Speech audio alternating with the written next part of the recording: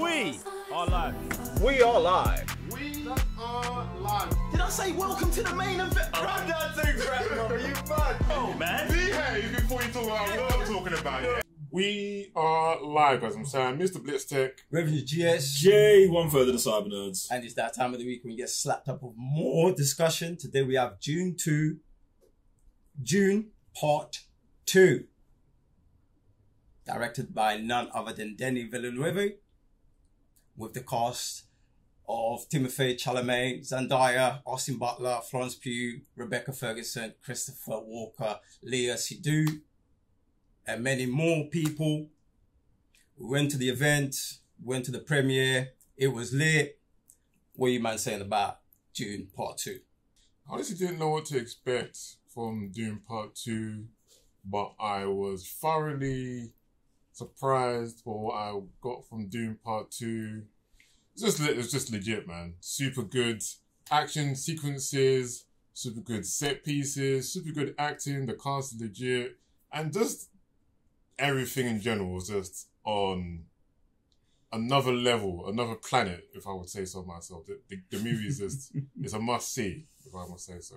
Do you know what? Yeah, it's interesting because obviously, like, watched part 1, didn't really love it, but like, it's got lots of good things in it. It's good cast, crew, director. Like, it's got all the makings of something great, and I feel like with the second one, they made something great. Do you know what I'm saying? Like, and it's like, it's tough because when, like, you can see the through line between 1 and 2, and you can see how, for me, like, after watching number 2, it makes number 1 not better, yeah. It just makes it a complete story when you're going from 1 to 2, which by default makes the story overall better. So I feel like this is going to be one of the best screening, like back-to-back screenings of films almost ever. I feel like that's going to get overlooked in a situation like of a 2-parter that you put together. This is going to be one of the best.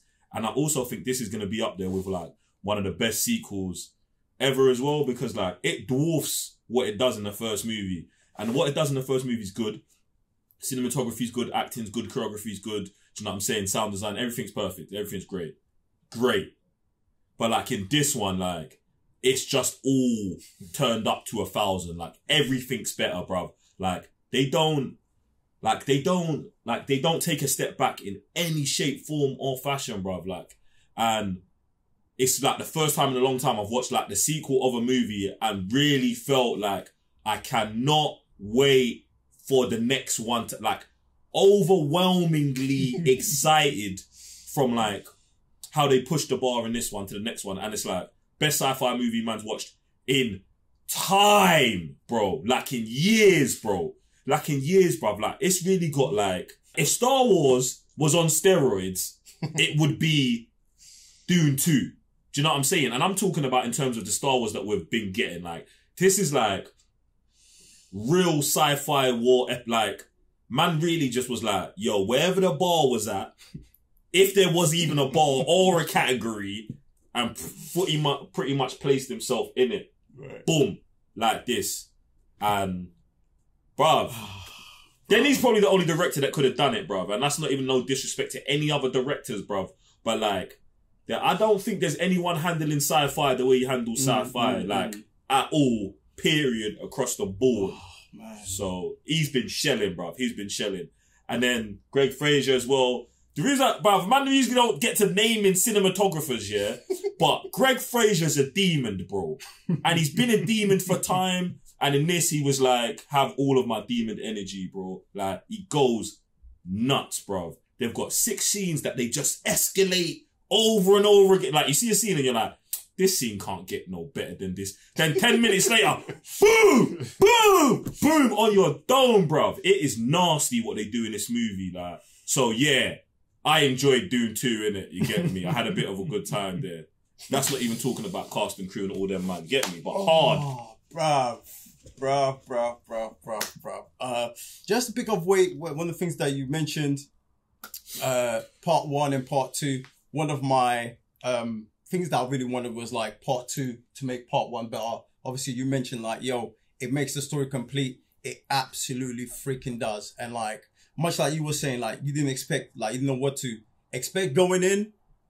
Man, mind's freaking blown with this movie. Do you know what I'm saying? Like, the sound, design on this thing is super crazy. You're talking about the cinematography, bruv.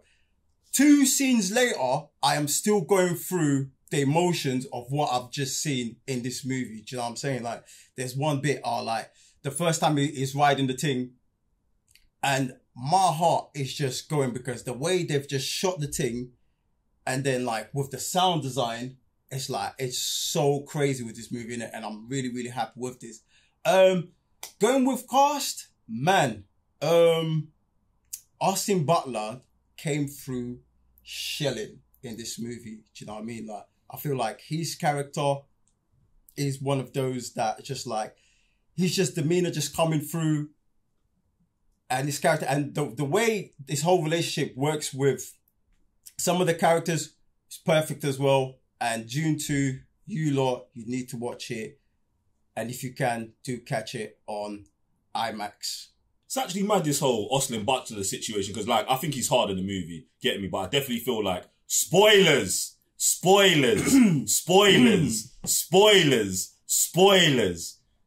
Listen, for anyone who's complaining about spoilers past this point, you're actually crazy, because usually man and clap these brothers up, but the movie's so good, we have to give it a real intro first. You feel me? But Austin Butler's character gets killed.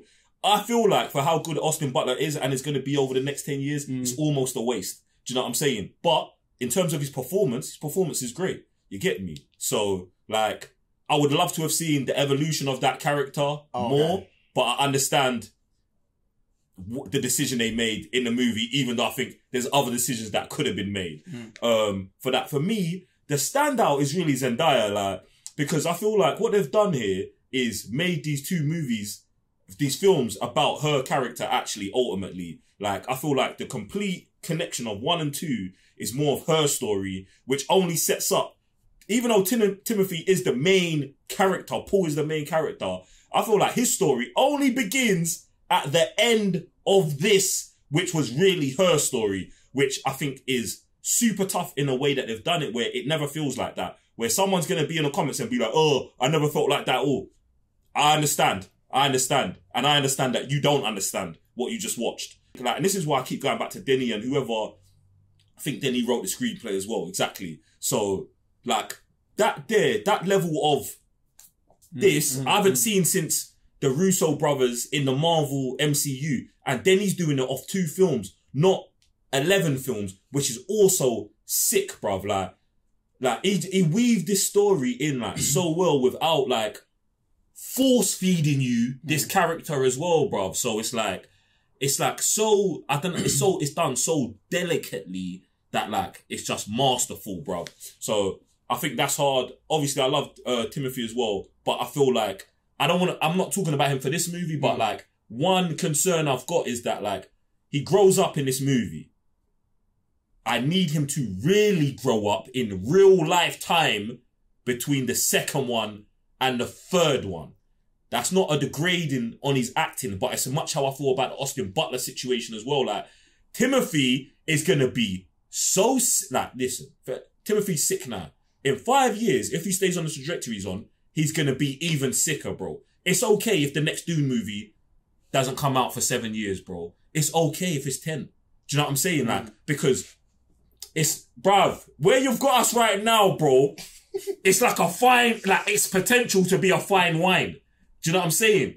But if you drink it too early, bro, I don't know what's going to be in the bottle, fam. Do you get what I'm saying? So, like, they're just in a perfect situation. Like, bruv, I've just gasped about how fire the movie is, bruv. You see with Austin Butler's character coming to an end, I felt like it was similar to Paul's dad as well. Like, in the first movie, where it's just kind of like, it just gives more to Paul's character.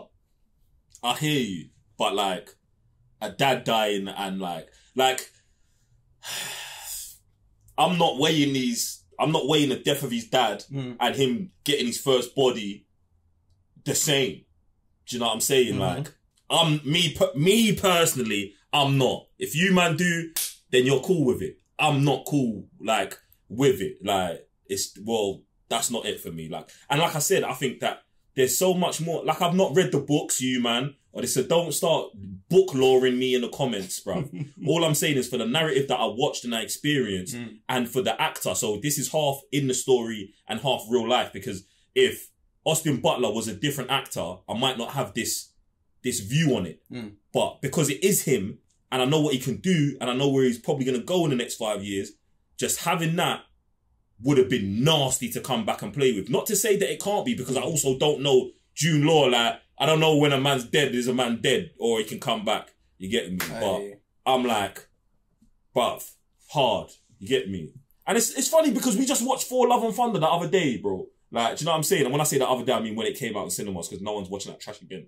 You get me? So, and in that, I feel like they did the weakest beta version of what they did with Christian Bale, with what they tried to do here in Dune with Austin Butler.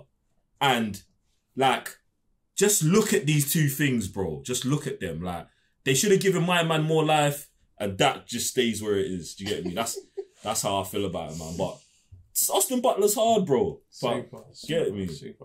What are you saying about your characters? Yeah, I would say Timothy, to be honest, because I was watching the first one, him even being the main character, didn't really believe him, to be honest. Like, he just feels like he's being carried through this whole situation. His dad's saying, you need to do this. As he is. As he is. I'm with you. As he is. Yeah, so his dad's carrying him through this. Obviously, he's trying to have him with his dad and his whole empire. His mom's trying to carry him through that. And I'm like, bro, is this meant to be like protagonist? Like, who is this guy? And suddenly number 2, I feel like everyone's been saying this guy, like, leaped to where he is now. And I feel like this isn't the same person we got in number 1. Not only through, like, obviously Timothy, don't know what he's been doing in whether his trailer is or whatever, but also the character as well as Paul, where man knows he has to step up. Man knows he has to do these things. And even just, like, not longer questioning himself, but knowing what he has to do. And like I said, Jay was saying as well, watching number 1 and having the through line of then watching this, like, it makes, like, everything so much more sense. And that's why I feel like I rate him much more, because, like, I wouldn't believe it's the same guy. But I believe the character development is, like, totally there as well. Yeah. It's like, the way they've done that, super sick. Even to that, I know one of my negatives for the movie was that I felt like there were scenes, and obviously that this thing is, what, like 2:45 or something like that, 165 minutes. Like, I was screaming like this should have been 3 hours, bruv. And I don't care what you man think, 3 hours is too long or 3 hours is too... Like, it should have been 3 hours, because I feel like there's 15, 20 minutes of there, like, of even more character development that we could have got with Timothy that would have nailed it home, bruv. Like, they got it, but they could have nailed it home. And this is even what plays into more when I'm like, I feel like those 15 minutes make it Zendaya's movie, bro.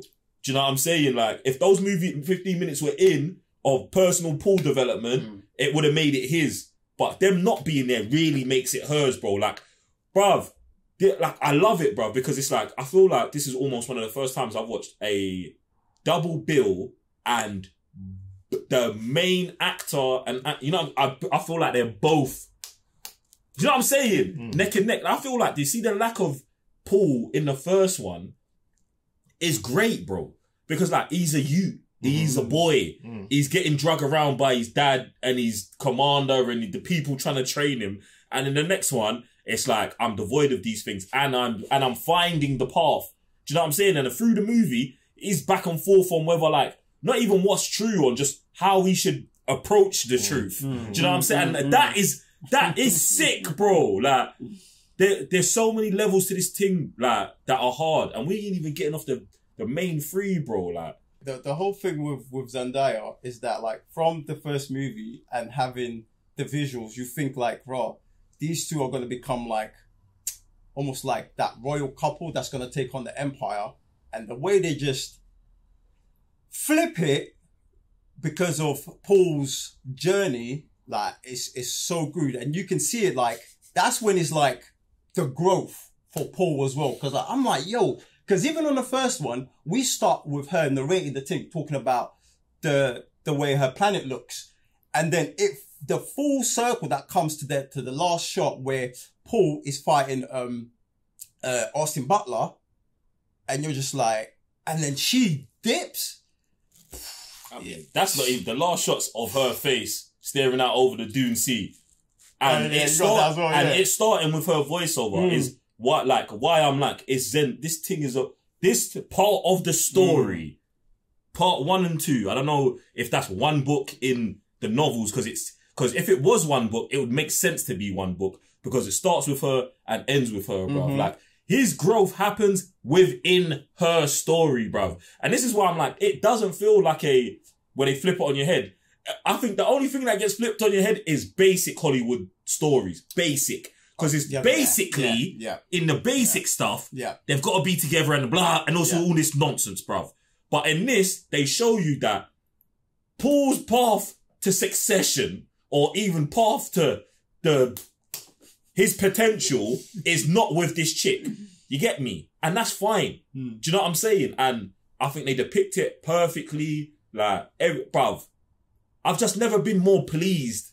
Like, I was just pleased, bro. I was just happy. And even since coming out of the film and just thinking about it, it's making me feel even better and better and better. Like, it's just, bruv, this thing's growing in my mind every day. This thing is hard, brother. It's definitely hard. It's definitely made man a fan of it.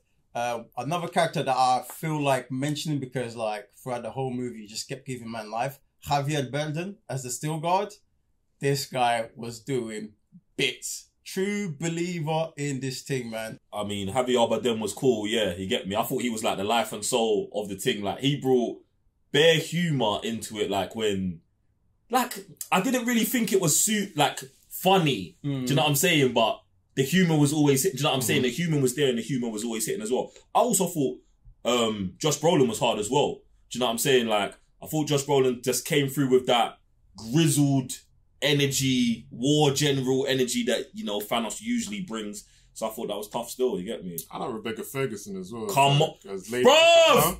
Like, she went crazy. Did you know? She went legit nuts. Like, stupid. What she was doing with you, I was not expecting her, like, journey as well as, like, with the whole mother situation, her taking on all the generations of all the... Come on. The thing I was like... Come on. She's moving nuts, but, like, that whole family... All the revelations, I was like, you know what? This makes sense among these guys, so...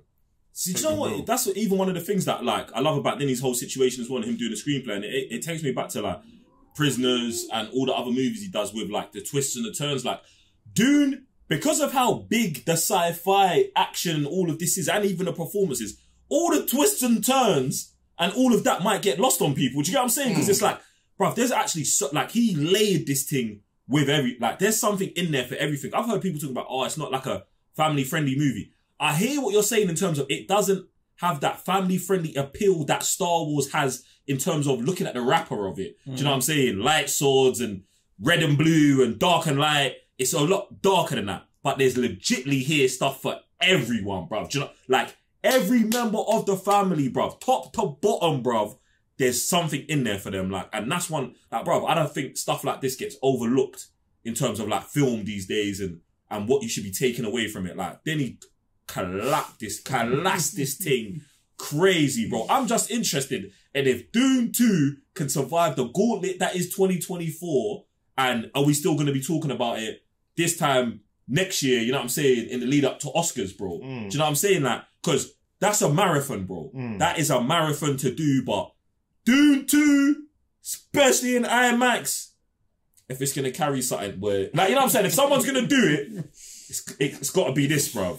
Oh, you know what? I was almost forgetting as well. The choreography in this thing is absolutely nuts. And the camera work that goes with it, spectacular, man. But so much things got, like, improved in this movie. Do you know what I'm saying?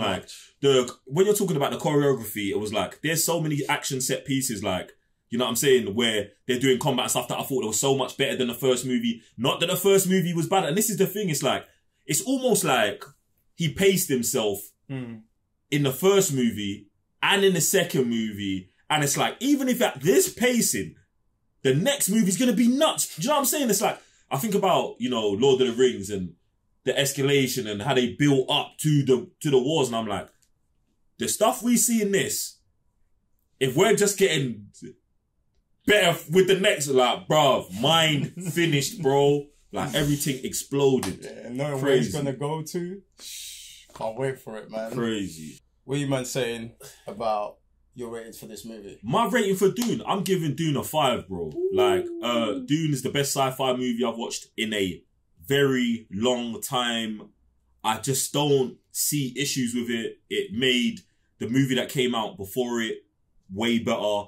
It's taken me from 0 to 100 in terms of expectations for the next film, in terms of what it's done for me, in terms of the IP, an IP that had 30 years of history before, and a novel that would never dived into or researched. And this is one of the things. When Dune came out, people were like, yo, go watch the old movie, go read the books. It's like Star Wars. And because of how I feel about Star Wars, I said, I'm not going to do that. I'm going to watch what is being presented for me in this right now and see if I like it. Do you know what I'm saying? And then go. And I would say Dune 2 is now like my gateway into Dune. Like, I can say, yeah, nah, I saw Dune 2, I thought it was sick, and that made me want to go and do these things as opposed to just being directed to do them. So, yeah, man, I'm giving Dunes a 5, bruv. It's hard for me to think of a reason how this isn't like the perfect sci-fi epic movie, bro. So, 5, boom. Ballistic. I would say 4.5. Action is sick, especially I think the sequence when Paul finally goes on the worm. I don't know how anyone's going to beat that, to be honest. Especially, they said it took 3 months to do a whole sequence. I've never seen anyone trying to ride sand and feel like he's actually riding a worm. And the shots in that, like, was legitimately crazy. So, good luck trying to top that. Actors are super legit. Just for me, I'm not really a fan of long movies. So, you really have to do the pacing quite well. And I feel like there's a few bits in here where I feel like the pacing, especially towards the latter end of the movie, just was a bit off. But it picks up again. But yeah, for me, I would say it's a solid 4.5, man, for sure. For me, it's a 4.5 with an asterisk because I want to watch it again and see, because at the moment I didn't want to be taken by the moment. Do you know what I'm saying? Even though that this movie blew me out of the bloody planet. Do you know what I mean? Like, the sound score on this is mad. Characters, choreography, I kept going nuts. What do you call it? Riding the sandworm. The sandworm, sick. Story, Paul's journey, everything is super sick. I also downloaded the first book, which says a lot.